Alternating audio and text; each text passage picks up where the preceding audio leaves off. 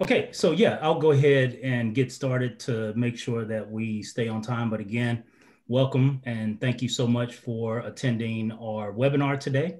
I am Kenny Taylor. I'm going to be talking about utilizing situational leadership within nonprofit and public service spaces today. I love situational leadership. Love, love, love it. Good, good. Then hopefully you'll have a question or add to the conversation. Just as the same with anybody else that's joining us today, please feel free to jump in anytime. We typically reserve questions toward the end, but with such a small group and the amount of time that we have, just feel free to pop in anytime. Honored to serve as the Director of Outreach and Professional Development for our Center for Nonprofits and Philanthropy here at the Bush School. And the way that we start off our webinars, or at least have been anyways, is to turn your attention to some information about our center and the background of our work. So we were founded, or we started this work in 2017, though the Bush School has a long history of educational opportunities, which you see there at the bottom. I won't go through all of those, but I'll certainly recognize our new continuing education certificate in nonprofit leadership and a variety of our continuing and professional education courses that we recently launched this year. We'll provide some information on the back end, how you can access those via our website. But I would turn your attention to our mission, which is supporting the vibrancy of the nonprofit sector.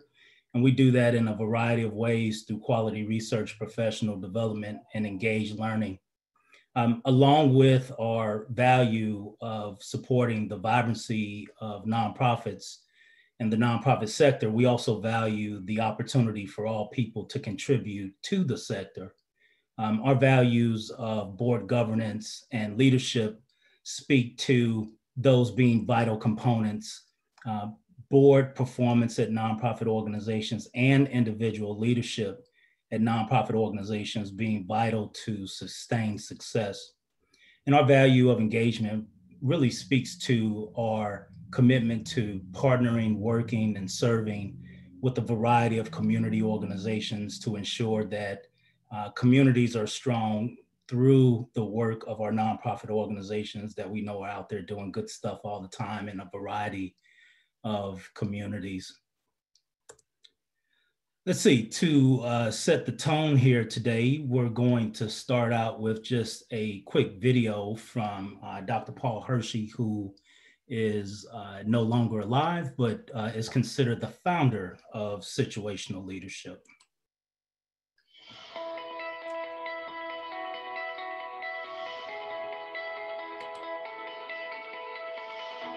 In its simplest terms, leadership is an attempt to influence.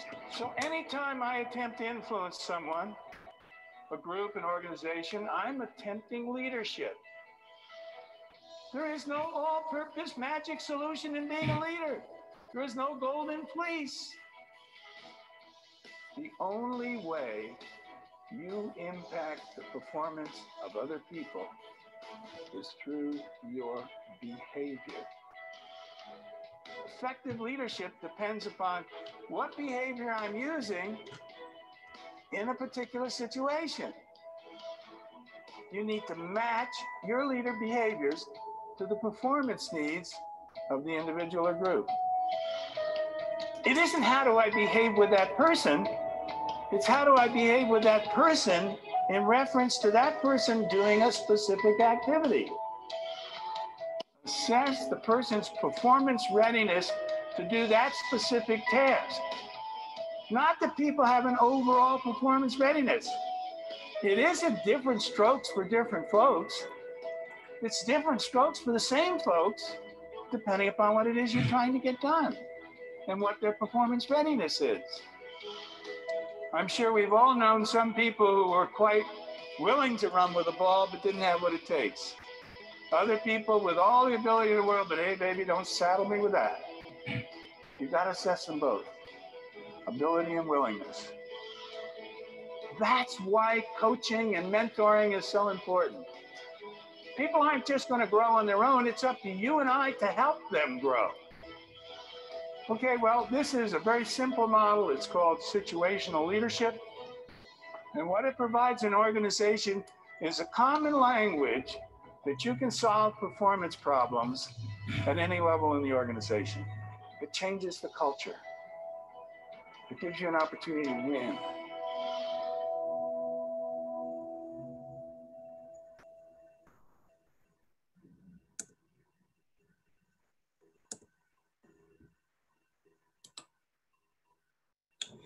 So thank you for taking the time to listen to that with me. Though I'm certainly no Paul Hershey, what I will say is give you just a little bit of background on my educational journey and the work that I try to focus on some now. My research was in leadership at nonprofit organizations. My PhD is in leadership studies in itself. And while I was in school, the reason why I've tended to kind of look at this and appreciate this model really has to do with making that transition from being a practitioner into the academic space. So I spent, approximately 12 years with Big Brothers Big Sisters, but the last part of my time with them was as the executive of their local organization over in Austin, Texas. And situational leadership is, I believe, more commonly known in the business sector, but something that I certainly wasn't familiar with until I went on to pursue my education in the leadership space. But when I did learn about it, I was really excited. And I said to myself, I wish that this was something that I was familiar with as a tool, as a nonprofit leader, especially as a young nonprofit leader at the time that had never taken on a role like that before.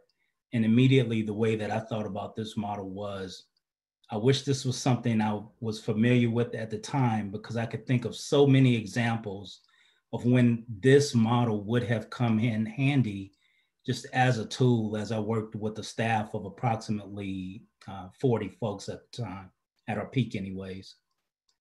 So this model was developed by Paul Hershey in 1969. It focuses on leadership in situations. And I think generally we've probably all heard some form of this, but different situations demanding different types of leadership, and to be a proponent of that. To be effective, leaders should have the ability to adapt to the demands of the situation at hand. And we'll get into it a little bit more, but more theoretically anyways, with regard to this leadership aspect, this model is kind of based on the situation of followers with respect to the competencies and commitment levels that they have. And really what the model tries to point out is that for any of us, for any new employees, as you think about yourself in the role of a leader at your work, it doesn't have to be exclusively in a work environment. Of course, that's the way that we're talking about it today. But really what the model points out is that, skill levels and motivations, they vary over time. And that is something that as leaders that we should be aware of and watch out for, and on some level lead and manage folks in the direction of understanding that motivations over time, they just simply vary, and we have to be cognizant of that as we work with folks along the lines of developing them into leaders. So we talk about the development of followers with this model. So one way to think about it is the situational leadership really tries to position that leadership is a two-way relationship between leaders and followers. And again, as I just mentioned, what we want to, or what we need to look out for is how we develop employees, how we develop followers. And so what Dr. Hershey tried to set up in his model was that we start very low in terms of our development levels. So then we want to move folks over to the high end to where folks are fully developed in terms of their productivity. So when we look at development level one, what the model discusses or talks about is any of us can relate to this. Again, kind of back to the reason why I myself am a fan of this model, is that as folks walk into our organization as employees, that they have low competence, but they're extremely excited about the opportunity at hand. And I think we've all felt that before. You have a new job, you're really excited, you have this high commitment, but you certainly don't understand all of the parameters of the work that needs to be done. Again, I mentioned even myself personally, as I walked into an academic space, trying to understand what is this going to be like, felt very behind the eight ball in terms of trying to catch up with what is this environment going to be like versus the number of years that I spent in the nonprofit sector. And again, kind of back to what our role is as a leader, is that we move folks along this line or this continuum, if you will, that we know that just as sure as time goes by, followers or employees develop competencies, but then some of that initial motivation that we had in terms of that excitement around a new job, that dips down some. And our job is to move folks to the back end of this model, this development level 4, where we as leaders have brought someone to where they started out on their development path.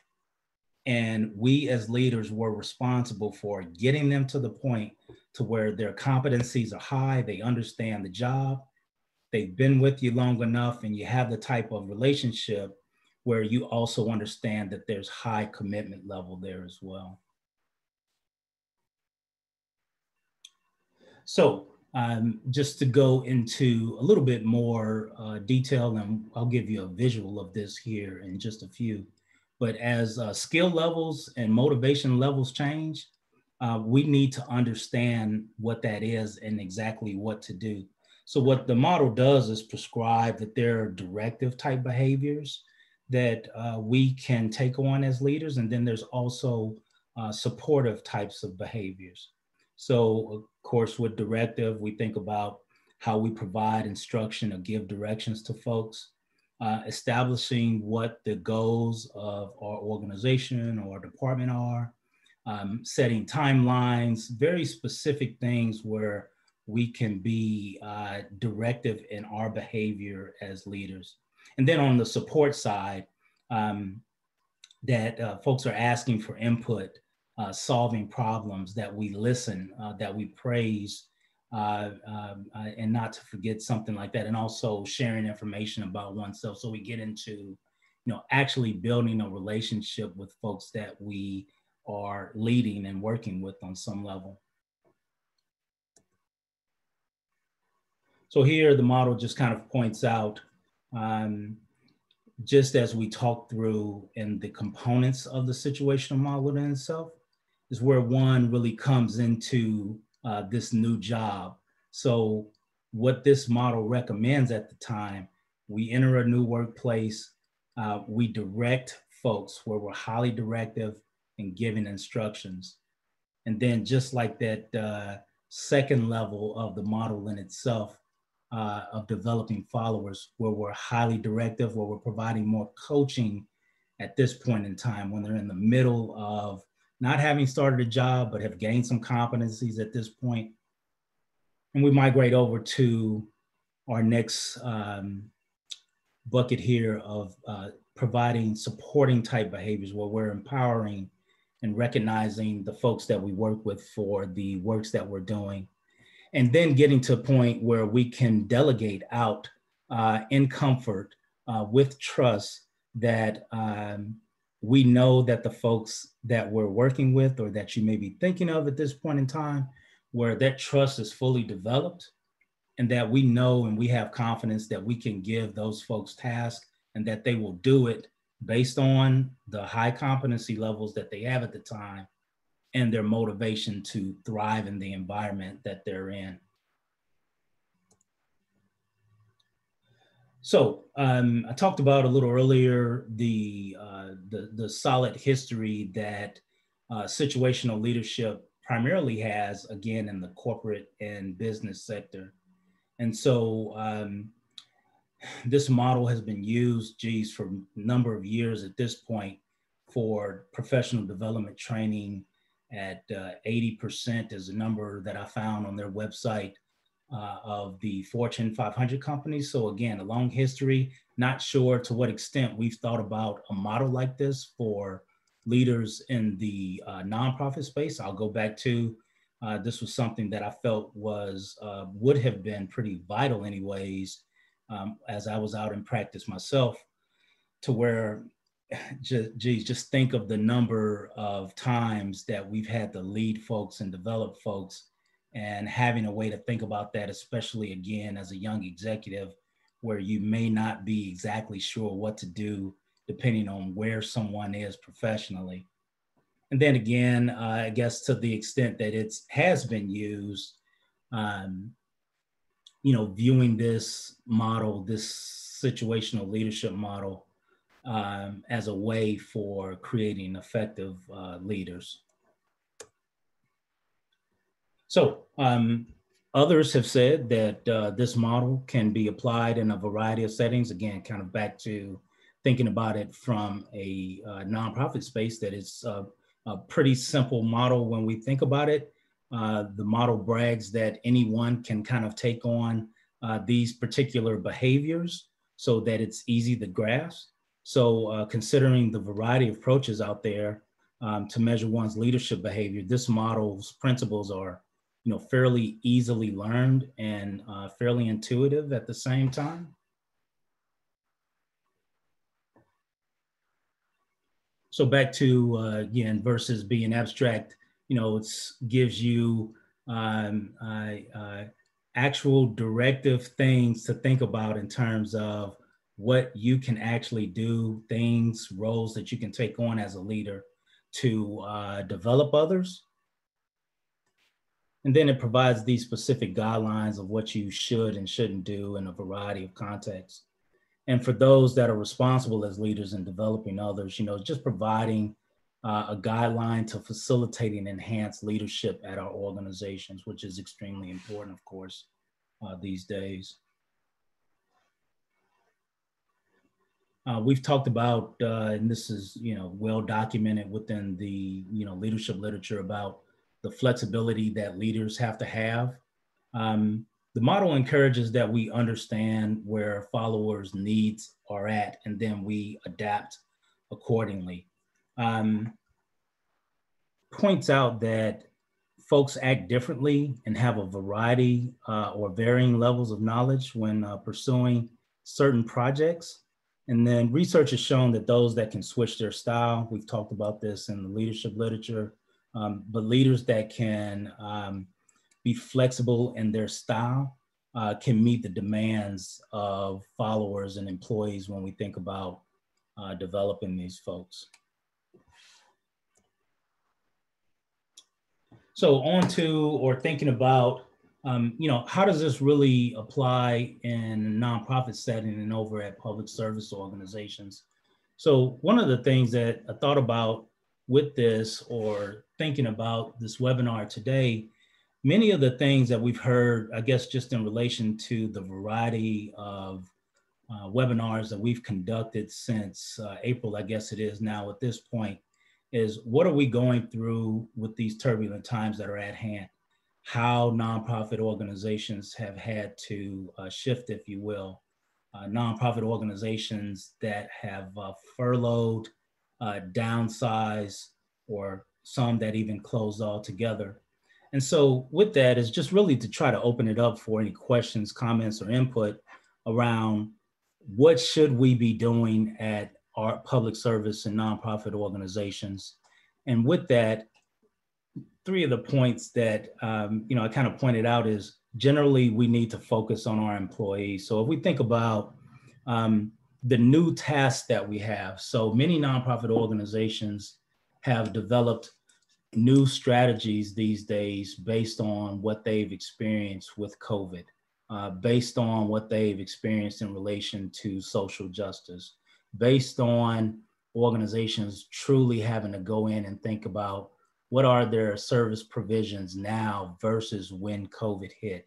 So what do we need to do as leaders to support this work? And so just as the model points out in terms of professional development, this is one thing that we can certainly do is focus on the development. We've had a variety of examples of organizations finally stopping now that they aren't in the office to provide trainings that employees need, to focus on strategy and planning at organizations now that they have some downtime that they've said we'll get to it at some point. And we do all of this, again, in the name of organizational performance when we think about what are the outcomes that we're looking at in terms of whether using the situational leadership model or some other leadership model, what are we ultimately looking for, or what do we need or want to happen at our organizations? And when we think about the outcome of leadership, typically we think about two things. And again, we just go back to the development of employees and then also the performance of our organizations or advancing our missions in nonprofits and public service spaces. Let me say maybe stop there for a few and see if that sparked any questions or comments that folks may have.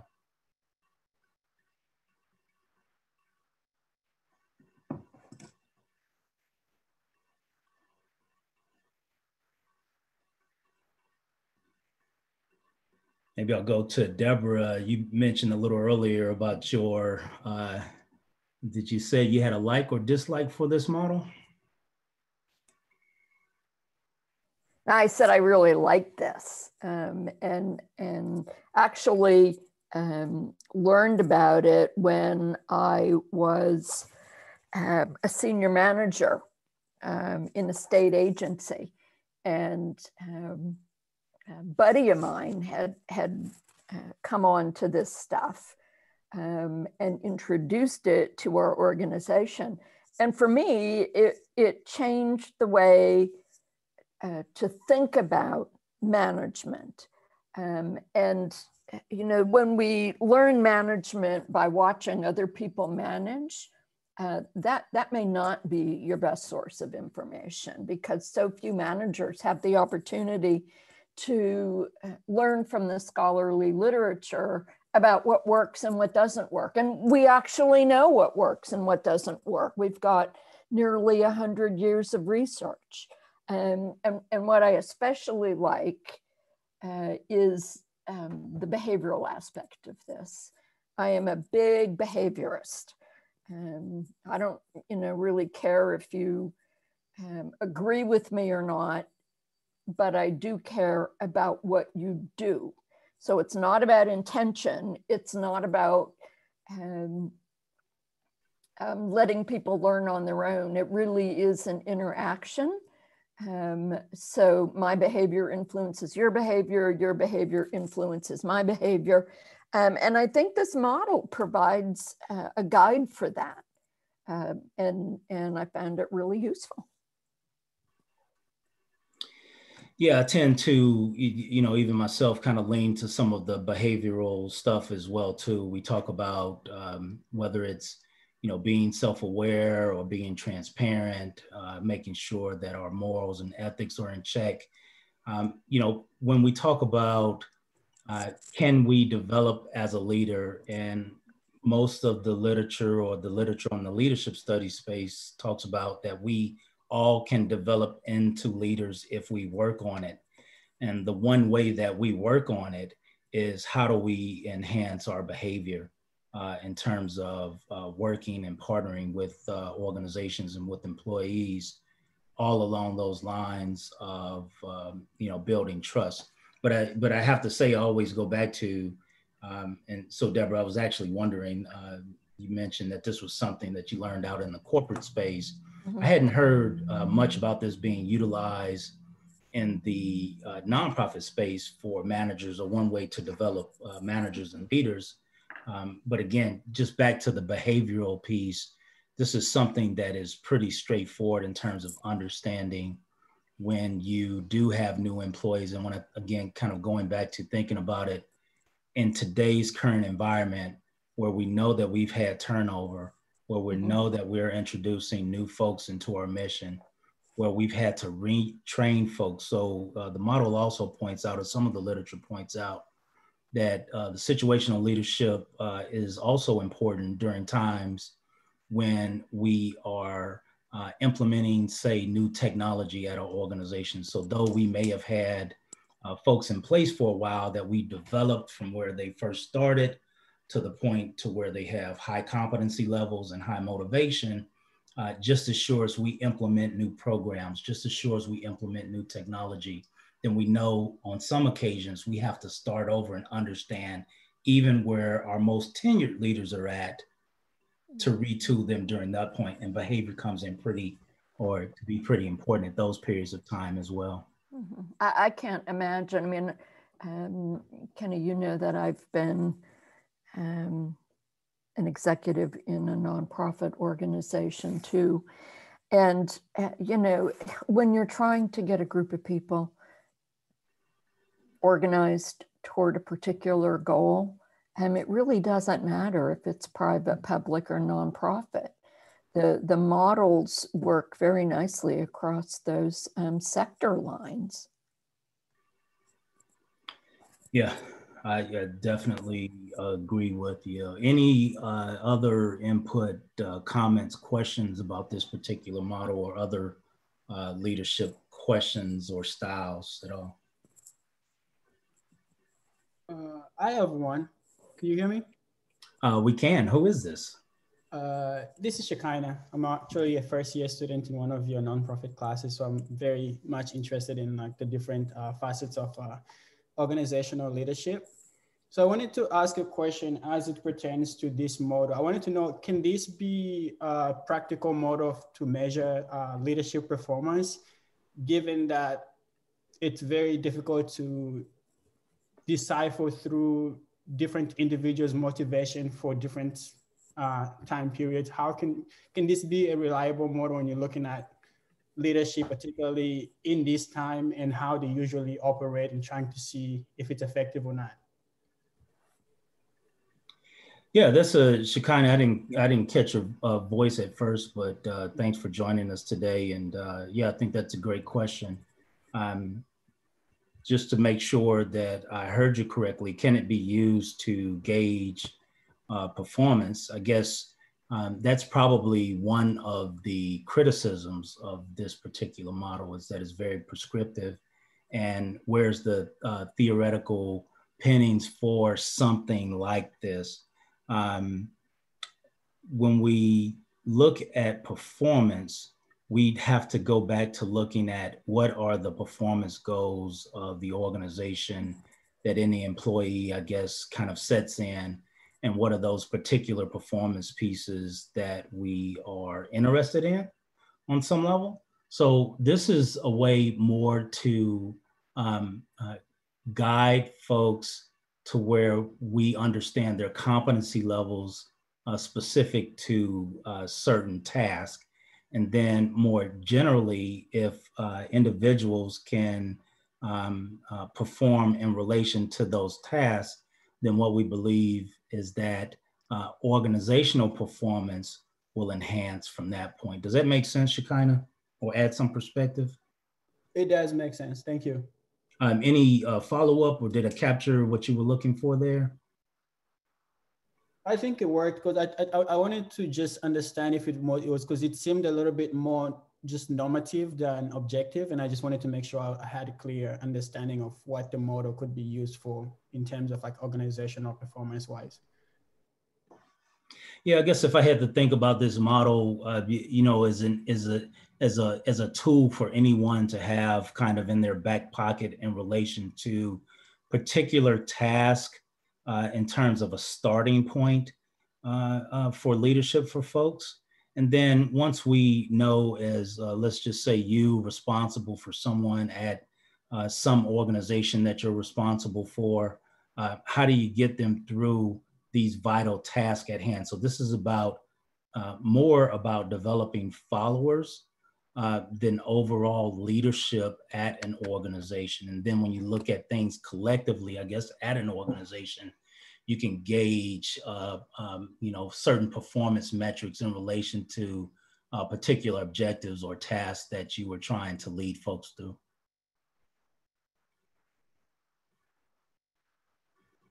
Others?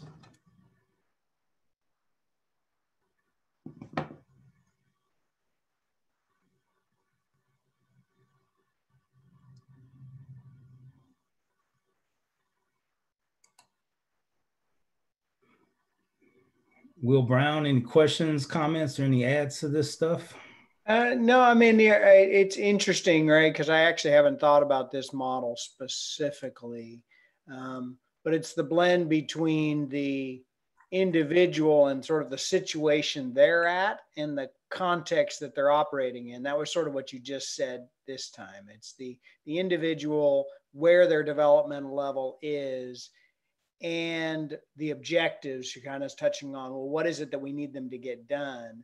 Mm-hmm.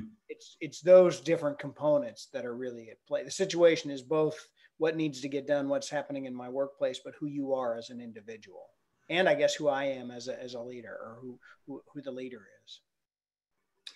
Yeah, I mean, I think off the top, when we just hear, situational leadership, I think our first thing is to go straight to, what is this particular environmental situation at hand that we're experiencing? So we could take COVID and just say, what's going on with COVID and how are we leading through this particular time? And then to really think about it more so from the standpoint of how do we then work with, as leaders, employees, followers, staff that we have at our organizations, and what do they particularly need? Right. So and we've heard some of this, I guess, with our previous webinars, is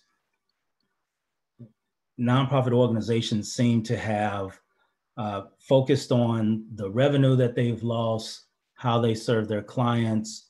And I know at least on a few of those occasions, we get into conversations about, what about our own employees?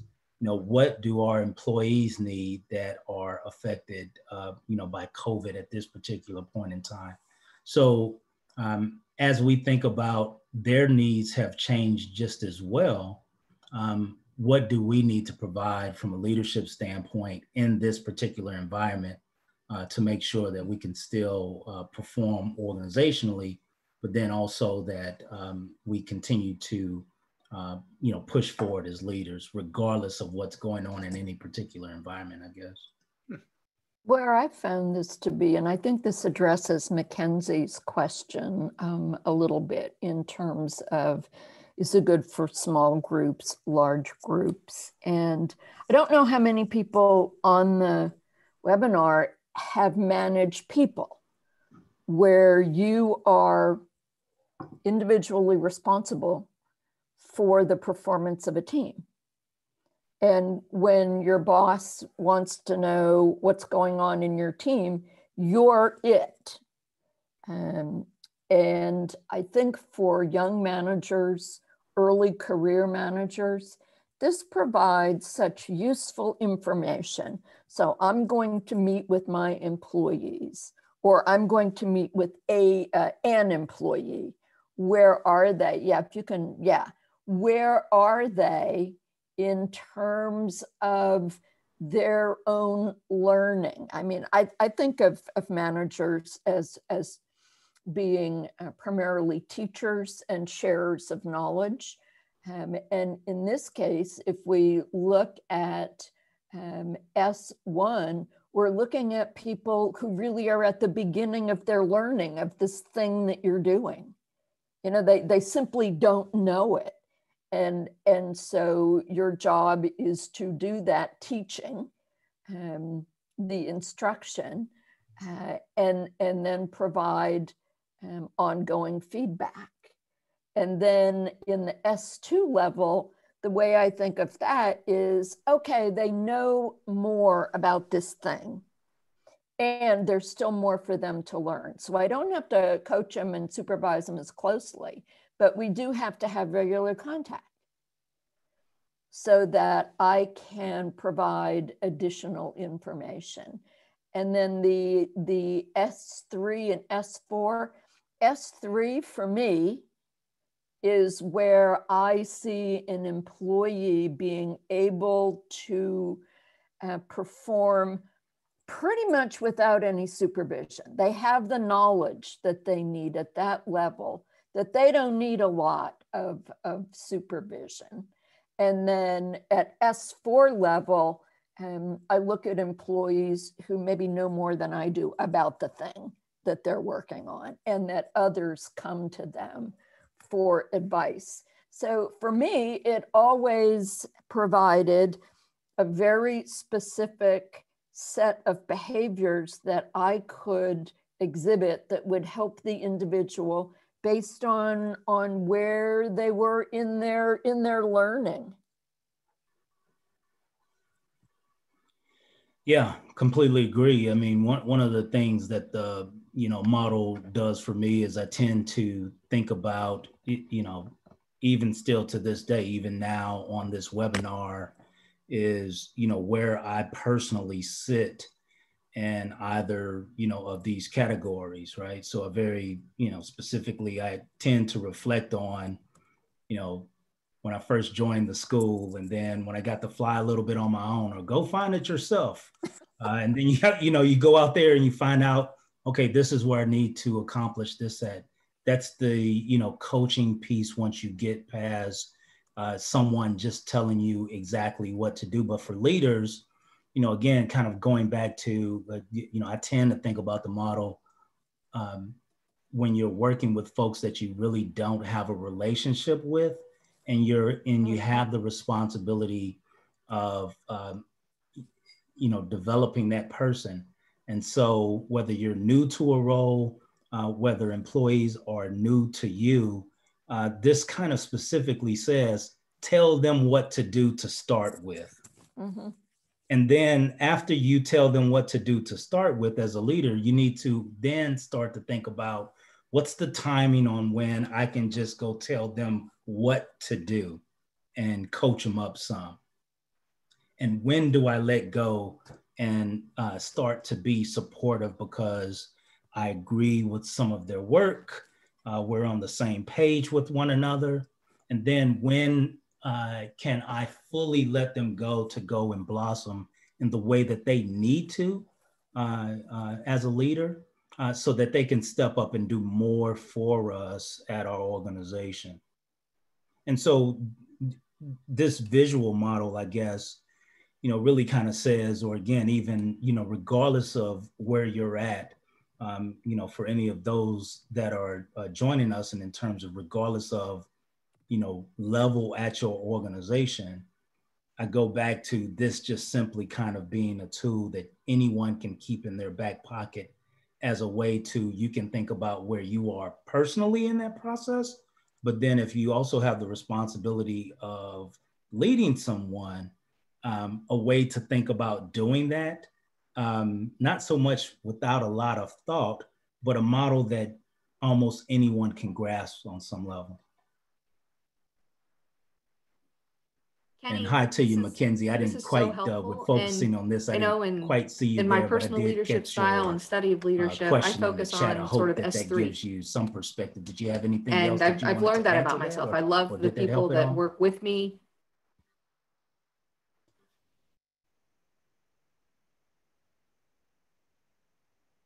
Sorry, there was I think 2 people talking at once.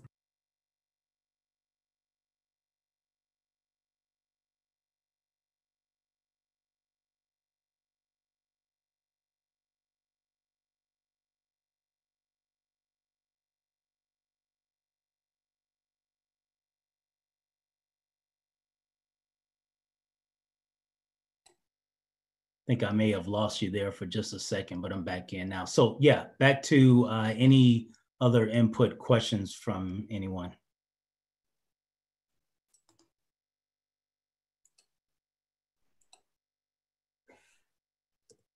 Yeah, I think because I got kicked out for a sec. I think that's. I did too. Yeah, I sure did. I'm glad everybody was still here. Yeah, yeah. Okay. Questions about anything in relation to situational leadership or areas that we covered on this model today at all? Looks like a few of us get kicked out. Yep. I'll monitor that. Got it. Deborah Kerr too. Maybe it was that A&M system, I wonder, because it's might have been everybody. Brian, you're all right though. Yeah, so I guess Mackenzie, we got kicked out there for just a second, but I guess I just turned to you, one, to say hello and thanks for joining us, but two, I didn't quite catch your question in the chat to begin with, but did that help perspective-wise, or was there any follow-up that you had in relation to your question? I think that definitely helped. And I also think that it seems pretty intuitive, like kind of like, of course, I would want to be managed that way because it seems like a really natural progression. And so I'm glad that it is like it is a model because I'm lucky that my current manager, like I was looking at this model and I was like, oh, my current manager, who was not my manager when I first started, did this for me.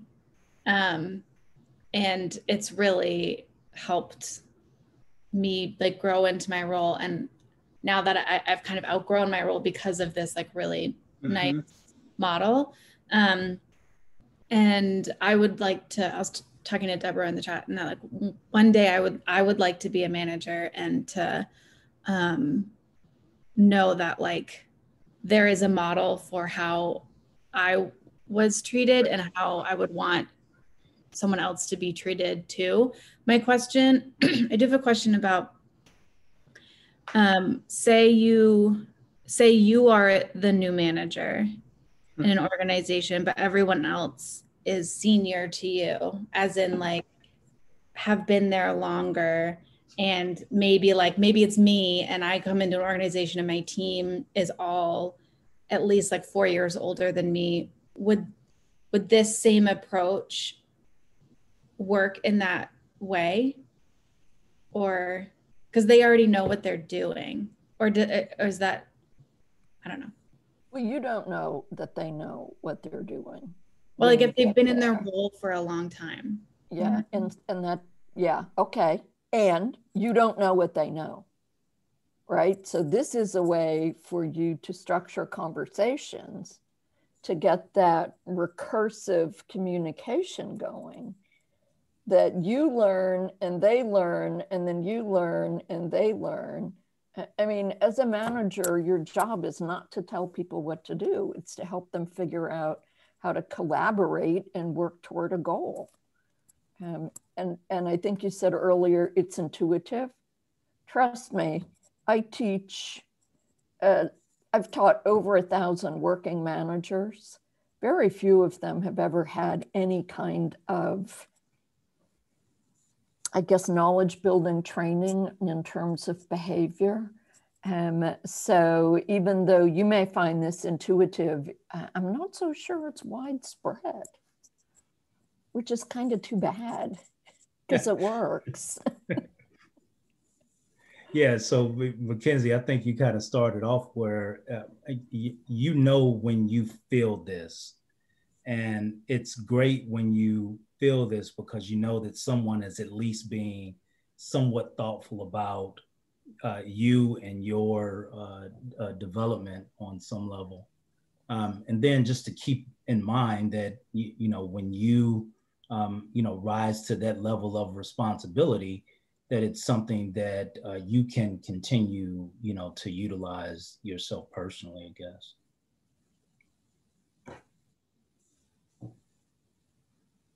I think it helps too if you tell people what you're doing, share the model with them, and say, here's how it makes sense to me to approach this. I like that. Yeah. Communication obviously is always really important. And then especially if you're straightforward about your approach to how you're thinking about managing them, I like that it's like a two-sided conversation instead of your manager just being like, well, this is how I'm managing you, and you not even knowing that you're being managed in that way or having any say in it. Management is hard. Yeah, I think it, on some level, this can also, help you personally make a case for, where you're at and how you're developing. If you feel like someone is holding on to you a bit in terms of, who you, report to. So if you feel like you're staying in quadrant 1 or 2, and you're really not receiving that supportive behavior. I mean, those are the things that we hear, fairly regularly in public service and nonprofit spaces, that folks don't have the opportunity to grow. And so, as we think about, the size of, many of our nonprofit and public service organizations, it's one thing to say, our organization is too small for folks to really be able to grow. But it's another thing to say, or grow into, different position levels. I should add that to it. But it's a completely different thing as to how, a particular leader at a particular organization is treating you as an individual in terms of coaching you to the point to where you've grown in your role, your competencies are high, and your motivations and intentions toward the mission of your organization remains high and at a level that is appreciated, kind of based on mission-based work. I guess if you get the sense that a leader is holding you back, I think that this would give you a framework, anyways, to argue on your behalf on some level.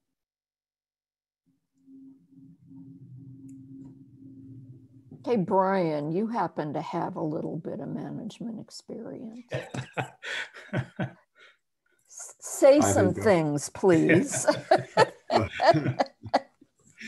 No, not at all. I think this is just great. I mean, it's an excellent tool for, growth. And I think, the only thing I was thinking too is it applies upward, right? When you work with your boards and your commissions or your elected officials, you do a lot of the coaching and supporting, not necessarily the delegating per se. They do that to you, but the directing. And I think, regardless of where you are in your career, whether you're a manager, a leader, or even, within the organization as an employee, we all have to be mindful that these 4 quadrants are very important, right? Even if you're working as a colleague, to say, hey, let's make sure we're on the same page. Let's communicate. Let's collaborate. So I think, Dr. Taylor, you're doing a great job, and Dr. Curry, insightful advice. Well taken. Yeah, thanks, Brian. One component of this that I didn't pay a whole lot of attention to was how this can so easily start over, which was the reason why I mentioned you can have the most tenured person, but then you start a new program, and then your learning starts all over based on some new program or some new database or whatever it may be, where again, you still have to be thoughtful about, how do I treat Kenny now that, this new certificate has started, Will? But yeah, I mean, it's just, it starts over, my guess is, quite a bit. An organization grows, and now there's more responsibility than say some one person has ever, had before. And again, kind of back to Mackenzie's point, I'm not sure who's all on the call with us. I know, folks with, several years of tenure, but what I always go back to in terms of why this has been so meaningful for me was really in my role as a new executive, where I was responsible for leading people, and I needed a way to think about this stuff and didn't have it at the time, especially again in the nonprofit sector, much less than what Deborah mentioned in terms of in corporate environments and what people know, because you're really kind of out there flying on your own on some level in those roles, but we need something to think about. And this is just one way to do so. Hey, Kenny, what do you think about with how we actually could apply this from executive directors to boards? Because I see frequently when I'm working with EDs, they get nervous, they're waiting for their board to delegate, or they're waiting to, like Brian said, or they're waiting to please their board or trying to. But the reality is often our board members, even if they're extraordinarily successful in their own fields, they come to us, they still need the direction and coaching piece. And sometimes there's sort of a power imbalance that prevents that from happening. What advice would you give there? Oh, geez. That's great, Angela. I mean, it's one of the things, it took me a while. I guess what I reflect on based on the question that you threw out there is it really took me a while, but I was so happy when I got there, was that I needed to, on some level confront my board as an executive and let them know that they were not the experts in this stuff, and, put it on the line to where just like you have to build individual relationships with board members to go out and be successful at fundraising, I would say building these individual relationships as a nonprofit executive or public servant, building as an executive, building individual relationships with board members based on this to make sure that early on you can direct them, and then you can coach them to get them to a point to where they're truly being supportive of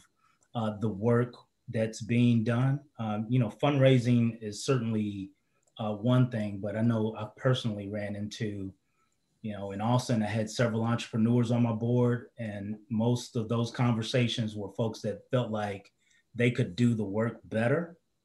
And most of it just did not apply in the nonprofit sector.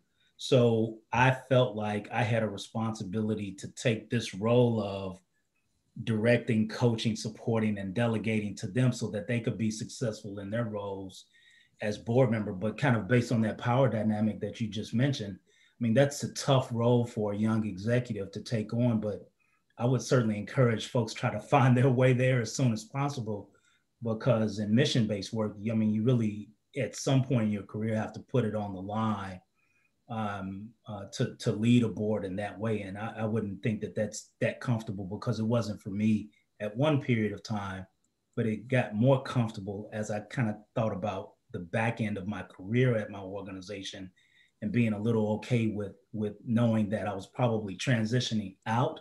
But that's not what we need to be advocates of out to the sector. We need to be advocates of, nonprofit leaders being able to work with boards in this way as well too. I don't know if that provides some perspective. Oh, sure it does. I have a gentleman that I've worked with now for nearly 20 years. And he lets me tell this story because we've both learned so much from it. I was 25 and was the chief development officer, and he was my development chair on the board. Incredibly successful, self-made entrepreneur kind of dude. No one left him. He was such a good manager that no one leaves his organization unless they retire or they're asked to leave. And I mean, it's incredible, the retention rate. So I just fell in love with working with him. I was learning so much, but I couldn't understand why he wouldn't ask questions at board meetings. And it was so hard for me to understand as a young, staff member, executive, going, you're so much smarter than our ED, frankly. This was the case that truly was the case. He had much more experience. The individual came from a teaching background and hadn't had the opportunity to experience a lot of, business and management. So if you put this entrepreneur in front of this, new executive, he could have learned a lot, but he wouldn't ask questions. It took me forever to figure this out. And we finally had to talk about it. And it was because he's like, I don't know that much about education. It came down to a personal thing for him. He felt he struggled in school, which he eventually ended up telling me his educational background, and he's a very smart man. But he had this sort of feeling that because the executive director had a PhD, that the executive director knew more than him, so he shouldn't raise it. So it really dug into all these like psychological and personal elements of a board member that when you think, wow, we're so lucky that we've got the CEO on our board. It showed me that they still need us to coach them a little bit and help to support them in this role. And I ended up saying, you know what, if you think, because he kept saying something smells fishy. And I'd say, well, then ask. But it was, you know, I, as a 25-year-old, was so surprised that I was having to tell this board member to ask, you know, and once we got everyone together, the organization really did well because we had a lot of the good elements, but he was just afraid to, you know, he was intimidated really to use his own skill set and to bring it to the board, and he needed somebody to just nudge him. So Great that's story. We tell that story when we can to folks when they're struggling with this power imbalance. Yeah, one thing that I found useful, and you did it, I think, Angela, by developing that strong relationship and high level of trust with the individual. Another thing to fold into that is if you can talk about these levels in terms of the board's goals for the organization.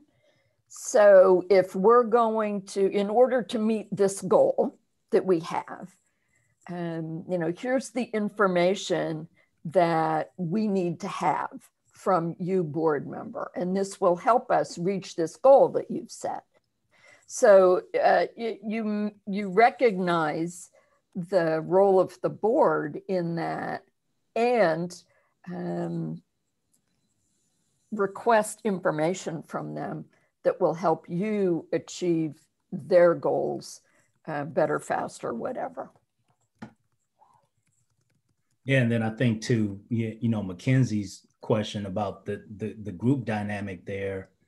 If we think about, again, at least, you know, and then Angela, over to your point, you know, when I used to think about being successful as an organization, I always thought about if my board is doing well, we will be doing well. So that individual responsibility for that executive director to take on whatever level one board member is at a time to the next.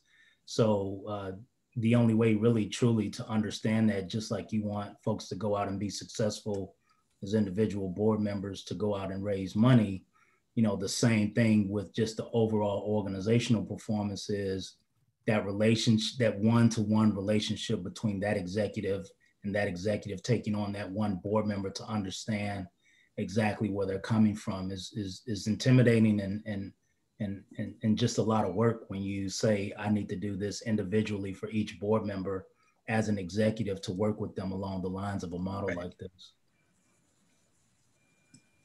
Yeah, and you know, I share it for some of our newer career folks because to me it was just really confusing.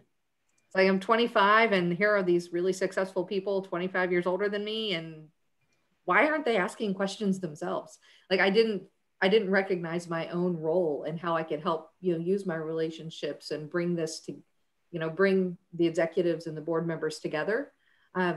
And it was just a really confusing thing for me to figure out. And I hope maybe, you know, having an example will give you, and some of the tips that everyone shared will help you as you face that. Yeah.